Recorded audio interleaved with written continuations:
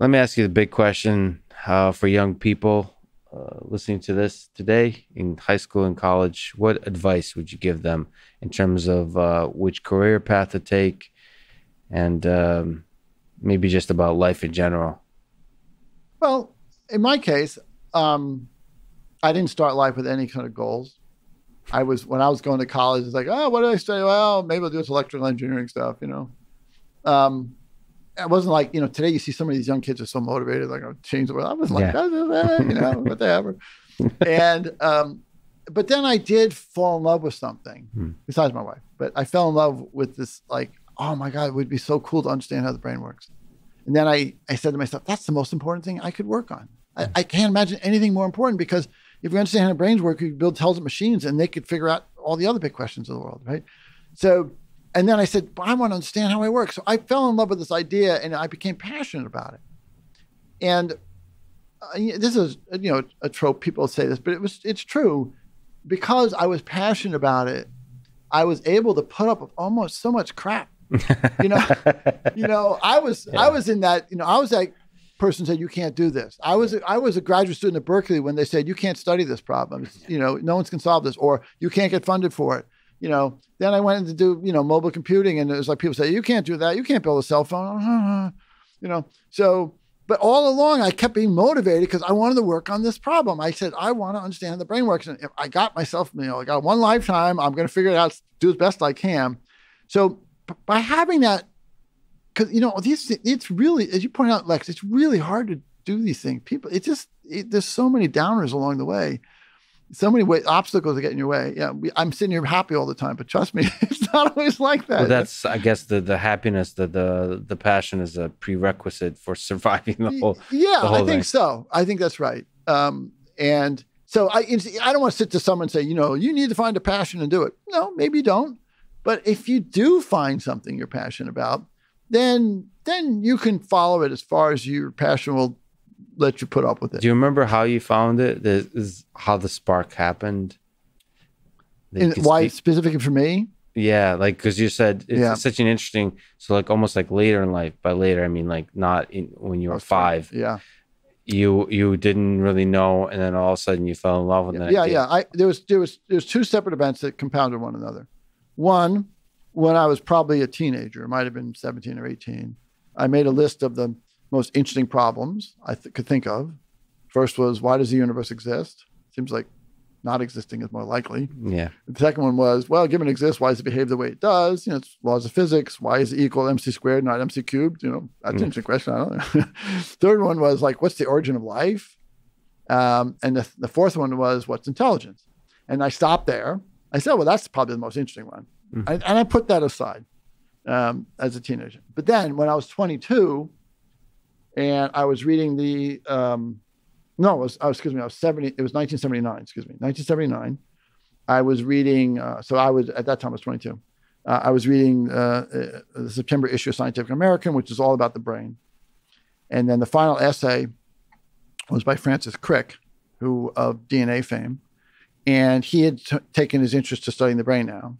And he said, there's something wrong here. He says, we got all this data, all this fact. This is 1979. All these facts about the brain, tons and tons of facts about the brain. Do we need more facts? Or do we just need to think about a way of rearranging the facts we have? Maybe we're just not thinking about the problem correctly. Yeah. Because he says, this shouldn't be like this, So I read that and I said, wow. I said, I don't have to become like an experimental neuroscientist. I could just look at all those facts and try to and become a theoretician and try to figure it out. And I said, that I felt like it was something I would be good at. I said, I wouldn't be a good experimentalist. I don't have the patience for it. But I'm a good thinker and I love puzzles. And this is like the biggest puzzle in the world. It's the biggest puzzle of all time. And I got all the puzzle pieces in front of me. Damn, that was exciting. And there's something, obviously you can't convert it to words, that it just kind of sparked this passion. I mean, I have that a few times in my life, just something, just like you, it grabs you. Yeah. I felt it was something that was both important and that I could make a contribution to. Yeah. And so all of a sudden it felt like, oh, it gave me purpose in life. Yeah. You know? I honestly don't think it has to be as big as one of those 4 questions. No, I but think you can find those things in the smallest. oh, absolutely. I'm with Absolutely. the David Foster Wallace said, like, the key to life is to be unborrowable. I think it's very possible to find that Oh, intensity of joy in the smallest of things. absolutely. You asked me my story. Yeah. So- No, but I'm actually speaking to the audience. Yeah. It doesn't have to be those 4. You happen to get excited by one of the bigger questions of Yeah. in the universe, but even the smallest things. And No, watching the absolutely. Olympics now, Oh, just giving giving your life over to the study and the mastery of a particular sport is fascinating. Yeah. And if it sparks joy and passion, you're able to, in the case of the Olympics, basically suffer for like a couple of decades to achieve. I mean, you perfection. can find joy and passion just being a parent. I mean, it's Yeah. The parenting one is funny. So I was not always, but for a long time wanted kids and get married and stuff. And especially that has to do with the fact that I've seen a lot of people that I respect get a whole nother level of joy from kids. And at first is like, your thinking is, well, like, I don't have enough time in the day. Right. If I have this passion to solve intelligence, which is true. Yes. But like, if I want to solve intelligence, how is this kid's situation going to help me? But then you realize that, like you said, the things that sparks joy, and it's very possible that kids could provide even a greater or deeper, more meaningful joy than those bigger questions. Yeah. When they enrich each other. And that seemed like obviously when I was younger, it's probably a counterintuitive notion because there's only so many hours in the day. But then life is finite and you have to pick the things that give you joy. Yeah. But you know, also, you understand you can be patient too. I mean, it's finite, but we do have, whatever, 50 years or something. But it's also long, yeah. So in my case, I had to give up on my dream of the neuroscience because I was a graduate student at Berkeley and they told me I couldn't do this and I couldn't get funded. And so I went back in the computing industry for a number of years. I thought it would be 4, but it turned out to be more. But I said, I'll come back. I'm definitely going to come back. I know I'm going to do this computer stuff for a while, but I'm definitely coming back. Everyone knows that. And it's the same with like raising kids. Well, yeah, you have to spend a lot of time with your kids. It's fun, enjoyable. But that doesn't mean you have to give up on other dreams. It just means that you have to wait a week or 2 to work on that next idea. Well, you talked about the darker side, maybe disappointing sides of human nature that we're hoping to overcome so that we don't destroy ourselves. I tend to put a lot of value in the broad general concept of love, of the human capacity of compassion towards each other, of just kindness, whatever that longing of like just the human to human connection. Yeah. It connects back to our initial discussion. I tend to see a lot of value in this collective intelligence aspect. Yeah. I think some of the magic of human civilization happens when there's a party is not as fun when you're alone. Yeah, no. I totally agree with you on these issues. Do you think, from a neocortex perspective, what role does love play in the human condition? Well, those are 2 separate things. From a neocortex point of view, I don't think it doesn't impact our thinking about about the neocortex. From a human condition point of view, I think it's core.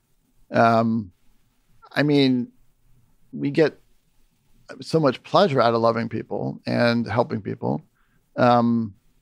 So I'll rack it up to old brain stuff, and maybe we can throw it under the bus of evolution if you want. That's fine.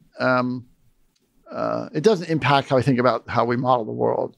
But from a humanity point of view, I think it's essential. Well, I tend to give it to the new brain. And also I tend to think that some aspects of that need to be engineered into AI systems, both in their ability to have compassion for other humans and their ability to maximize love in the world between humans. So I'm more thinking about social networks. So like whenever there's a deep integration between AI systems and humans, so specific applications where it's AI and humans, I think that's something that's often not talked about in terms of metrics over which you try to maximize, like which metric to maximize in a system. It seems like one of the most powerful things in societies is the capacity to love. Well, it's fascinating idea. I think it's a great way of thinking about it. You know, I have been thinking more of these fundamental mechanisms in the brain as opposed to the social interaction between, or the interaction between humans and AI systems in the future, which is, and I think if you think about that, you're absolutely right. But that's a complex system. I can have intelligent systems that don't have that component, but they're not interacting with people. You know, they're just running something or building someplace or something. I don't know. But if you think about interacting with humans, it's gonna. But it has to be engineered in there. I don't think it's gonna appear on its own. That's a good question. Well, we'll leave that open. Well, in terms of from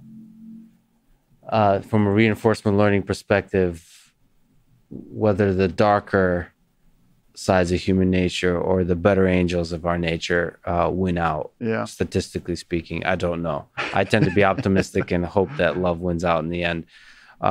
You've done a lot of incredible stuff, and your book is driving towards this fourth question that you started with on the nature of intelligence. What do you hope your legacy for people reading 100 years from now? How do you hope they remember your work? How do you hope they remember this book?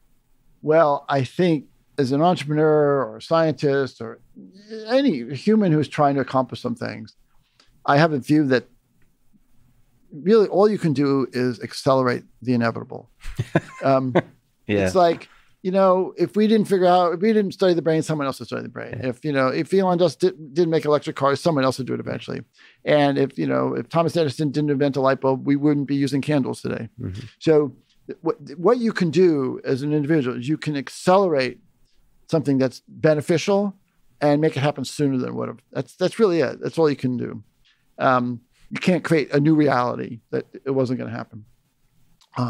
So from that perspective, I would hope that our work, not just me, but our work in general, people would look back and said, hey, they really helped make this better future happen sooner. They helped us understand the nature of false beliefs sooner than we might have. Now we're so happy that we have these intelligent machines doing these things, helping us that maybe that solved the climate change problem and they made it happen sooner. Mm-hmm. So I think that's the best I would hope for. Some would say those guys just move the needle forward a little bit in time. Well, it feels like the progress of human civilization there's a lot of trajectories. And if you have individuals that accelerate towards one direction, that helps steer human civilization. So I think in a long stretch of time, all trajectories will be traveled, but I think it's nice for this particular civilization on Earth to travel down one that's not. Yeah, well, I think you're right. I mean, look, we have take the whole period of World War II Nazism or something like that. Well, that was a bad sidestep, right? We went over there for a while, but there is the optimistic view about life that ultimately it does converge in a positive way. It progresses ultimately, even if we have years of darkness. So I think you can perhaps. That's accelerating the positive. It could also mean eliminating some bad missteps along the way too. Mm-hmm. But I'm an optimistic in that way. I was like, despite we talked about the end of civilization, I think we're going to live for a long time. I hope we are. I think our society in the future is going to be better. We're going to have less discord. We're going to have less people killing each other. We'll solve. We'll make we'll live in some sort of way that's compatible with the carrying capacity of the Earth. I'm optimistic these things will happen. And all we can do is try to get there sooner. And at the very least, if we do destroy ourselves, we'll have a few satellites orbiting that will tell alien civilization that we were once. Or maybe here. Our future, future inhabitants of Earth. Imagine we, the Planet of the Apes scenario. We kill ourselves, and a million years from now or a billion years from now, there's another species on the planet. These curious creatures who were once here. Yeah. Jeff, thank you so much for your work, and thank you so much for talking to me once again. Well, actually, it's great. I love what you do. I love your podcast. You have the most interesting people, me aside. So it's a real service I think you do for, in a very broader sense, for humanity, I think. Thanks, Jeff. All right. Pleasure.